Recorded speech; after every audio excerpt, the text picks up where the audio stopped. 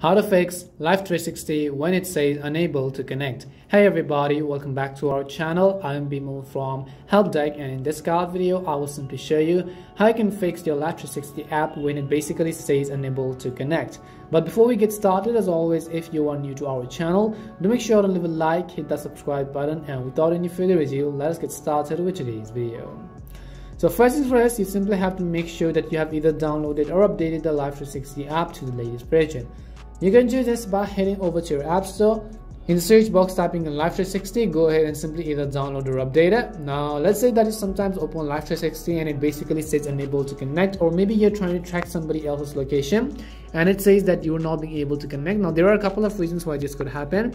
The first thing to do is just simply make sure to check your internet connection. So go ahead and simply make sure to check your internet connection if it works or not.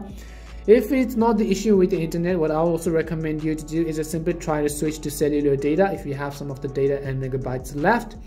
If that is not the issue, then we will check for updates on our Play Store or the App Store application. So I'll just type in Life360, and if you see an update button there instead of open or uninstall, it means that the application requires an update. You have to update it to the latest version.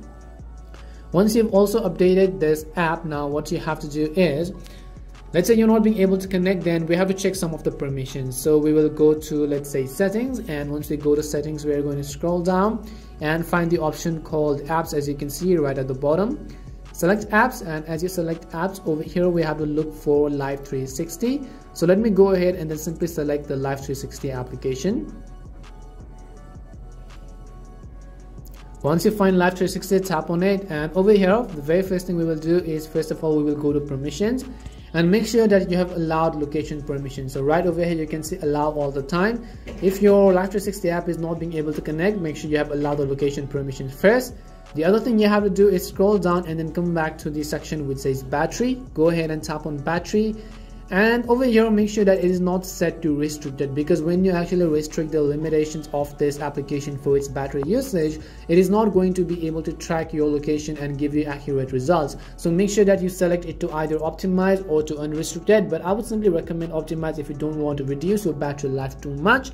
If that isn't solution as well, you can come back and you can see this option which says mobile data. Tap on it and then make sure you have allowed background data usage and allowed data while the data saver is also turned on. And hopefully either one of these would have fixed the issue and would definitely fix the issue.